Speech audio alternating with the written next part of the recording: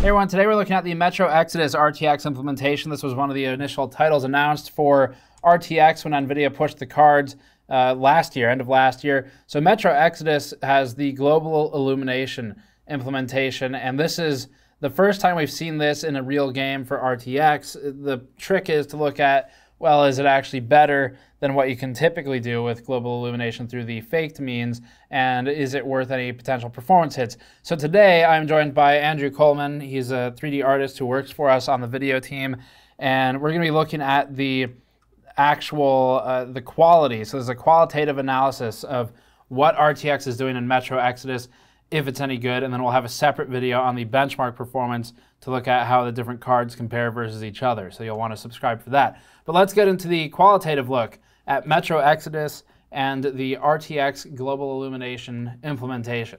Before that, this video is brought to you by the EVGA CLC 280 liquid cooler. People ask me how I keep cool during the summer with all this hair. Well, I've tried a lot of different products, and few do exactly what I need. Many of them cause tangles or worse. EVGA CLC 280 helps keep my core temperatures low during hot benchmarking sessions. The CLC 280 is price competitive and focuses on performance for value, offering a 280 liquid cooler at an affordable price. Get yours at the link in the description below. Hair mounting kit sold separately. This first scene we have, so it's on the train, it's in the hub level. There are a few different levels in Metro Exodus where there's the hub, which is kind of the overworld non-combat area. There's underground stuff where actually in some of the underground we saw RTX really doesn't do a whole lot. And then in a lot of the cinematics, which is the other part of the game, RTX can often impact things heavily. So it's really hit and miss as for whether RTX is noticeable to anyone, but we'll talk about that as we go through this. And then there's also the benchmark. The benchmark, we have a separate performance review coming up that you should check out, but we talk about how the benchmark is unrealistically heavy, so it is not a fair representation of how the game actually performs in-game and actual gameplay, but that's a separate topic. So this first scene is in the overworld on top of the train, and the two demos, we've got RTX on where it is a bit, I suppose, brighter, where there's more definition to the character, especially the color of the character's clothes, things like that, and then off is going to be where he's silhouetted. So, Andrew, what are we looking at here? So when RTX is off, the game is only calculating direct lighting. So you can see that since no light rays from the sun is able to hit him since they're being occluded by the train, he's just completely black and silhouetted. But with RTX on, the light rays are able to bounce off of the snow, and that lightens up that half of his face and body. But you can also see that the other half of his face that's closer to the train is also darker because it's kind of like an effect of ambient occlusion, how objects closer to other unlit surfaces become darker. Right. Just because they eat the energy of light from each other. The trees have some effect as well. Yeah, you can see that they're being lit from underneath from the snow also, as opposed to just on top and having the dark shadows underneath the leaves. Right. Yeah, and this is all because we're casting the sun as the single source of light, I guess. Right. So so it would behave how you would assume a sun, single source of light above everything would behave. This next scene, before we get into some of the ones where it's just sort of disappointing, I guess, the difference that we saw. Our initial impression of this game was disappointing implementation, but as we played through it more, some of the cutscenes were actually pretty big impact. So in this one, what we're looking at is a scene inside of the train car. We've got the female character in front of us. In the ground, there's a duct that goes down to where they shovel the coal into the engine. So that's a very bright area and has some interesting properties. And as we switch between these, I guess RTX on in this instance is actually going to be the darker of the two. Right. Where it looks like there's a lot more contrast, or at least darker blacks, I guess, is really what we're looking at. Patrick was saying like the other day, like the RTX off to someone who plays games looks more natural, just because that's how games usually look, and you're able to see more of the environment. And also from a gameplay standpoint, you want to be able to see typically more of the environment, right, unless you're going super immersion. So that's kind of a preference question too. What are the main changes then between these two scenes? Obviously, it's everyone can see in the video it's darker, but we have some differences outside the window too. Normally these effects target a specific thing, like normally like NVIDIA game work kind of Hairworks or whatever, Turfworks, yeah. would affect like a certain area or certain like a small section of something. But you can see that this is just affecting everything in the level all the time. Yes. Which is really interesting. It's also a bit of an explanation of why we have the performance impact we do. Because it's everything. So like the highlights will stay like, as you can see here, or like on other parts where it's very bright, they stay basically the same brightness between the two, even though the shadows get much darker. Right, so that highlight on the object near the character's chest in the center of the screen, or that's a gun or something, remains about the same between both. Yeah. So another note for this scene then is because of the things, there's some dynamic elements too, like breathing from the character, the lights kind of change. That makes it a bit hard to compare. But that scene's pretty interesting because it had a lot of differences.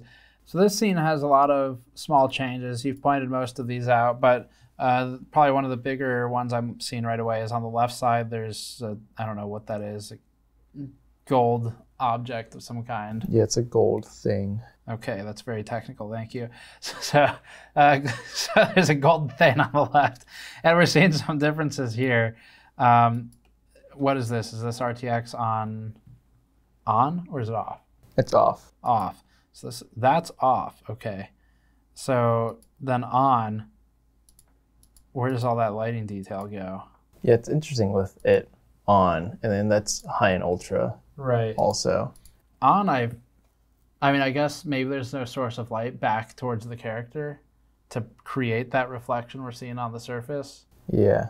So that goes away, and we end up with a much flatter surface, which to me honestly looks worse, but again, is probably less accurate. This is one that I showed this to Patrick, and he was talking about how, as a gamer, he would prefer having it off here because it just seems like what a game should look like when you're playing it. Yeah, because we've been playing games like this forever. Yeah. And then with RTX turned on, it's hard for me to even judge. I think it's more physically accurate. Although windows have a whole lot more, they're much harder to see out of. Yeah, there's a lot more bloom out of all the windows. Yeah. But there are little things like in the crevices up in the corner, they receive more shadow. But with RTX off, it's kind of like, oh yeah, why is this part of this light so bright? Why is the top of the solid light fixture bright? Yeah, when the lights are under the fixture. And then you have some examples here where light coming in from this window is able to brighten up the ceiling closest to it, things like that. Yeah, that does make a lot more sense when you start pointing out those really small details. Yeah. For sure. This next clip answers the question of what's the difference between RTX off, RTX Ultra, and RTX High, because this is the only, NVIDIA wouldn't want to dirty their brand with an RTX Low. So there's only High and Ultra. So what is the difference then? What are we looking at right now? So this is RTX off. And yeah, so this, I guess... Pretty apparent, the difference between that and the next one. Your base reference. So the next one, you can see that there's the side of the building gets a little more illumination in the back right. And some under the tank as well. You got some more illumination from that bounce lighting off the snow. And this could be done with voxels too, VXAO, but it never really got any widespread. But here we're doing this with global illumination. What about the next scene? Is this RTX Ultra? Ultra, okay. So you can see the difference is very minimal. Some dark things get slightly darker, some bright things get slightly brighter. Right, and there's gonna be a lot of mouse clicks picking up on the mic potentially right now because I'm trying to figure out what the differences are. So like this building right here, it gets slightly brighter with Ultra. Okay, so the building in the background's a bit brighter. The performance hit here is a couple percent, by the way. We have some numbers on this as well that we can share in the future video. But the performance impact is it's anywhere from single-digit percentages to like 10%, kind of depending on the scene. Actually, would I take that back? This side of the building gets slightly darker. Darker. With Ultra. So the side of the building is slightly darker with Ultra. So the question is, from a technology or a realism standpoint, does going from High to Ultra impress you at all? I mean, can you appreciate what's being done here? Or what is what's really the value?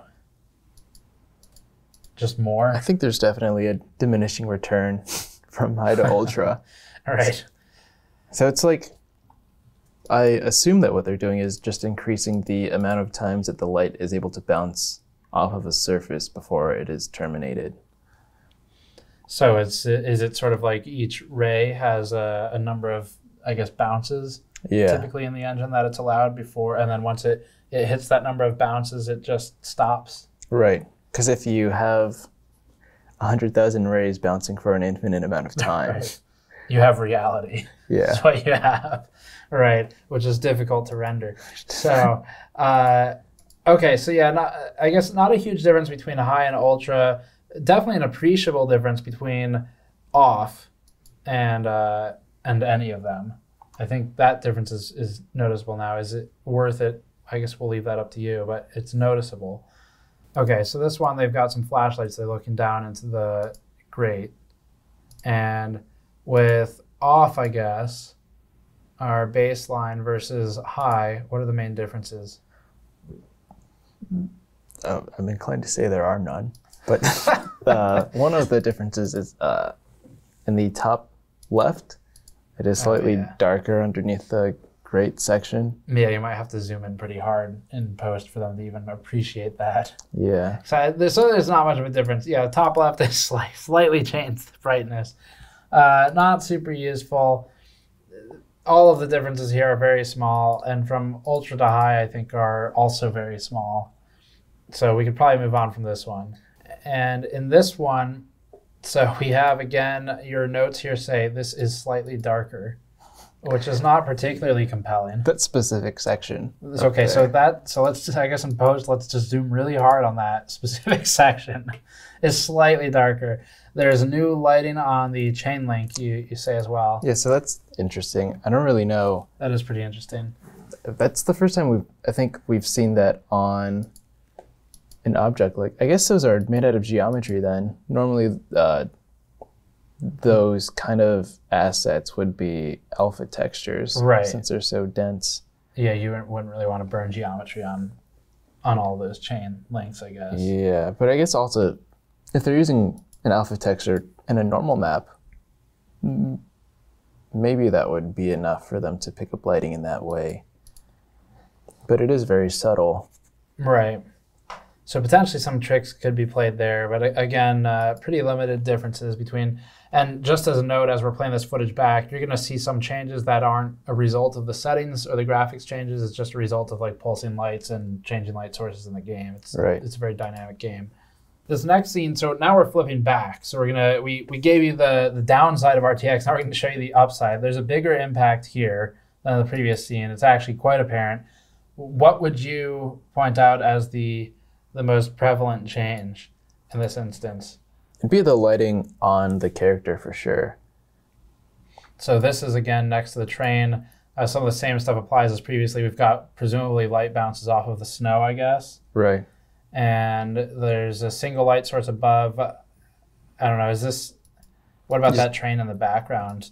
The lighting changes in the background there, like on the bridge as well. Yeah, there's a lot of lighting changes all across the end. Even like things that are way off in the back that are blurry that you can hardly see, the lighting still changes on them. So right. Yeah, when I first saw this, I kind of just thought that the game had some kind of dynamic time of day system or whatever, and that was what's happening between these. It's just a capturing artifact. Right. But as you can see in the shadows, the light source remains the same and is in the same position. So yeah, the shadow on the train wall, right, is in exactly like from the character. Right. You can see shadows cast on the character by equipment that's worn by the character, like this sort of whatever that thing is in the middle of her suit. Oh yeah, I didn't notice that. Is casting shadows onto the, I guess, the vest. So that's pretty cool. Well, the interesting thing is that normally Global Illumination has a tendency to kind of wash out shadow contrast because it'll fill it in with additional lighting from the rest of the scene. But here it looks like it's actually increasing shadow contrast and making new shadows in places that didn't exist before even. Yeah, so does the game then see the light being cast, like bounced off of the other objects and surfaces? Does it see that as a new light source? It would see that, yes. Yeah, it would see that as a new place to cast a shadow from. Right. Interesting. So the next one is the train side by side. What is this scene? What are we looking at here? So for this one, you can see a lot more, I guess it's a reiteration of what we said earlier of the light bouncing off of the snow, which will be hitting the shadow on the train, which illuminates it much more than if it was just direct lighting. Right. Yeah, so we've got a much darker scene, and that is RTX off. Yes. And then with it a bit lighter, more illuminated, you can see what's going on. That's RTX on. So train's got more bounce light, motion blur again, increasing with RTX. The background light changes significantly. You can kind of look at some of the trees in the background and the buildings in the background. This next one, this is one of the first scenes in the game. And we were both looking at it at this point when you were playing. And I believe your almost exact words were, "I'm just disappointed." I think it was worse than disappointed. It might have been worse. Yeah, the first part of the game is not a good example of how RTX GI will play out through the rest of the game, for sure. Right. So in this tunnel, there's like no difference almost. It just gets darker. It just is harder to see what's going on. Right, which is not, I mean, like, even if it's a little more accurate, and it might be, I don't know, I guess it gets somewhat subjective, but even if it's a little more accurate at some point, it's just making the experience worse. Yeah. And making a pitch black tunnel even pitcher black is not. Plus, having your frame rate at the same time. Yes, cutting it in half is not beneficial. So we don't need to talk about this much. There's no real difference. This was one of the earliest scenes, and I would imagine some other scenes that are similar to this, you might see the same, but not all of the tunnel scenes are bad, though. We have some other examples we might come by later. So this next one, this comes from the benchmark, and so there's a pretty noticeable impact, again, in just sort of the general brightness or exposure, I guess, of the scene, where, I mean, the way we're playing it back here, for me, the scene on, without remembering exactly which one is which, the scene on the right is what I would hands down prefer. And that's because I can actually like see what's happening. I can see the color on the rabbit, for example. But I don't think that's the right choice, because I think the one on the left is RTX. Yes. So what's going on in this scene? So this one's really weird, because we've been talking about how bounce lighting from the ground will make things much brighter than they would be with RTX off. Right. And there is still bounce lighting from the ground here. Yes. It's still happening, but like as you can see, the rabbit is almost completely silhouetted against the sky currently. Right. Going into the building and the benchmark scene, this area has got a lot of fire. So this is actually one of the heaviest impactors. We'll talk about this in the performance review. But a lot of fire in here. Is there any meaningful global illumination change here that you can point out? Yeah, so once we get inside, there really is not any difference. But yeah, the bounce lighting inside of the house does not seem to be affected very much by the light coming in through the windows. So we're back outside now, and we're getting close to an interesting bug with RTX that we found, and that's at the dock. So at the dock, what happens is as you kind of go past this pole in the ground, there's a time of day change, and with RTX on, I believe, yeah, there it is. With RTX on, there's clearly a sliver of daytime to the right of the pole, even though the rest of the scene is night. And this is not, I would venture to say this is not realistic. So we're not, I don't think we really have any idea of why this is happening specifically. I really don't know, unless they're doing some, like a scripted sequence involving that pole specifically. Because it does kind of, it takes up the whole camera, so maybe they thought they could do a neat effect there or whatever. And you can see past the pole, actually, if you, from the sort of the sheer side angle, you can see that it's still daytime. Yeah. In front of it to the left, too, so it does look like the pole's being a divider. So anyway, that was just a weird bug we found. So next one here, we have a demo of, I guess there's a light source in the back from the fire. And I don't know that we have many light sources. That looks like there might be one right behind us. Unknown light source you've marked. Yeah. So I marked that there because it is interesting how that, like if you're just playing this as a game, I guess, which it is, I suppose. But with like a normal virtual world mindset, RTX off looks fine. But then when you turn RTX on, it's like, oh yeah, there is not a light by that door, so why is it so bright? Kind of thing going on. So I don't know. I guess it goes down to like subjectiveness of. Yeah, there's some subjectivity of, do you actually, I mean, for me, I've always, this is, we'll break into the subjective argument for a second. I am a competitive player, so I only care about RTS and FPS, and FPS has frame rate as well. So if a setting makes it harder for me to see the guy I'm trying to kill, then I don't like that setting.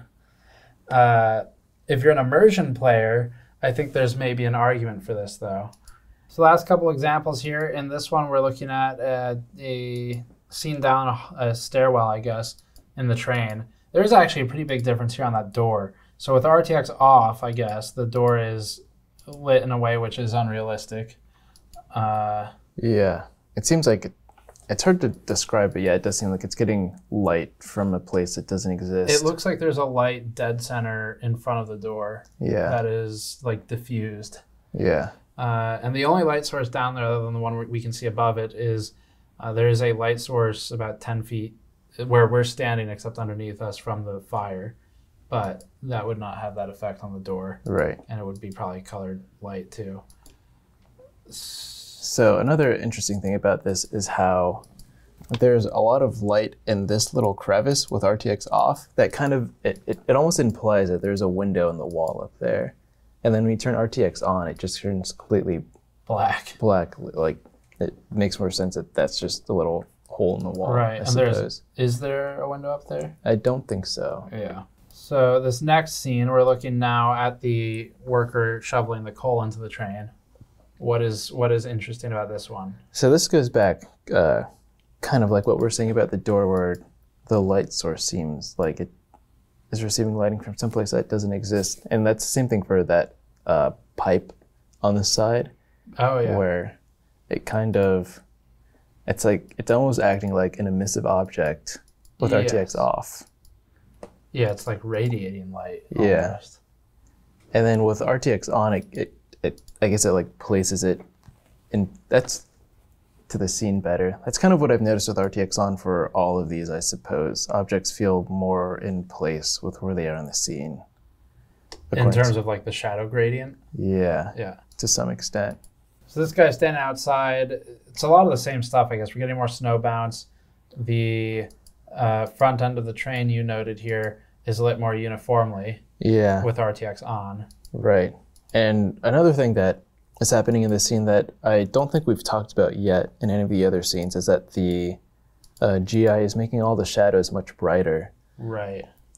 So they are receiving additional light from other directions other than the sun. Yeah, and you can actually see a good example is on his chest or midsection where he's got all that gear. With RTX off, it's completely blacked out or almost completely blacked out. Yeah. With the shadow. I will note, the shadow of the player in the scene, kind of unrelated, is terrible. Have you seen it?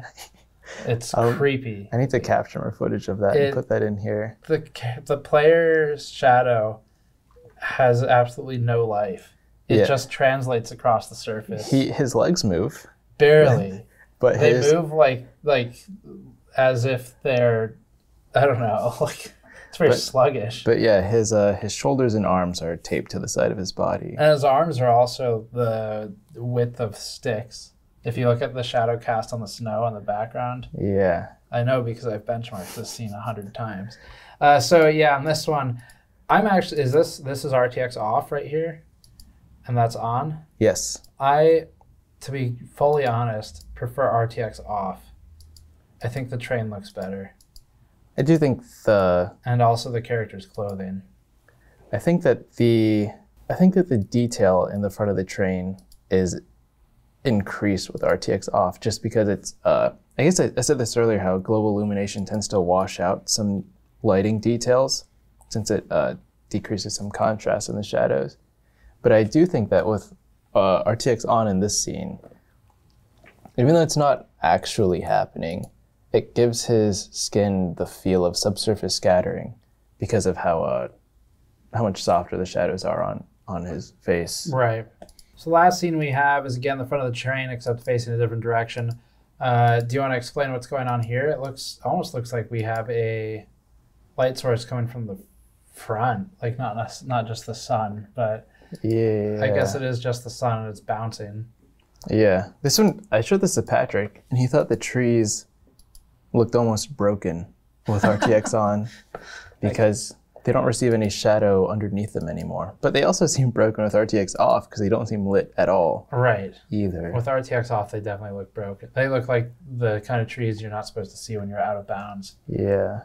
Like low poly, no detail. But the interesting thing that I thought for this one was that the guy on the right, the bounce lighting from the snow is so extreme that it changes the color bleed, changes the perceived color of his outfit. Yes, it goes from like a silver metal to almost like a brown. His face changes quite a bit too. Yeah, so I think that's because he's receiving more shadow from the helmet. So it's occluding a lot more light. That makes sense. Interesting. But the guy in the far left, with RTX off, the shadows stop like halfway down his midsection. No, that's not right. The shadows stop halfway through his midsection. Right. And with RTX on, it almost carries all the way through to his shoulder. The lighting does. So it's like... DLSS is in this game. It is sort of defective in the pre-launch build, so we don't have anything on it today, but we'll look at that separately. It does the same thing as previously. It sort of super samples. It's a bit better. NVIDIA will be mad if I call it super sampling, but Isn't super sampling in the name? Well, if you drop the DL, they will be mad. It's not just super sampling; it's deep learned super sampling, but it's super sampling. So, I mean, with that, you get some FPS back. You drop the real resolution. You fake increase the resolution, and the end result is that it looks blurrier with a higher fake resolution. So that's a separate topic, but. This will be your walkthrough of GI, Global Illumination via RTX and Metro Exodus. And as always, you can check out the rest of our coverage coming up on the FPS benchmarks, things like that. Make sure you subscribe for all of that. You can support us via store.gamersnexus.net and pick up the new Medium mod mat that we just announced, or patreon.com/gamersnexus. Thank you for watching. We'll see you all next time.